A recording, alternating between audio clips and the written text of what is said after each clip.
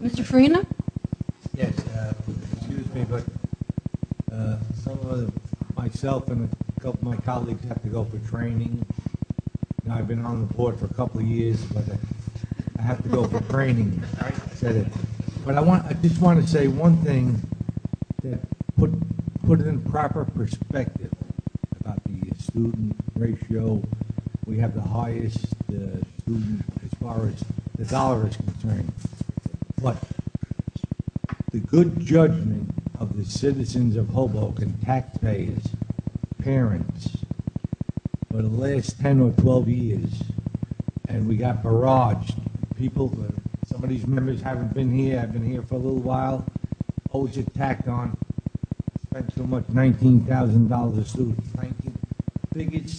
biggest budget issue that goes on the ballot for the voters of Hoboken.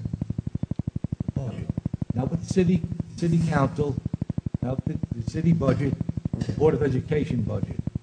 And no one really campaigns for that. You know, we approve the budget and we put it out there. But the good citizens of this town, year after year, even with those numbers that go up, and we're making strides and we're lagging a little behind, but now we're starting to move forward, always voted to approve our budget. And I want to thank them for their good common sense to realize to go through all the rhetoric that we have to go through here to give our children the best education. 19,000, give them 29,000. As long as we're doing the job and we're moving forward, and the citizens and taxpayers of this town see that that's the way we're going, every year for the last, I don't know how many years, approved our budget.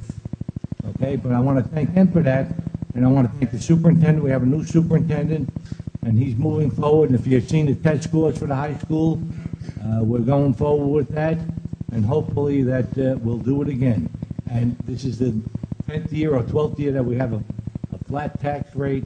14. And I want to thank 14 years or whatever that is.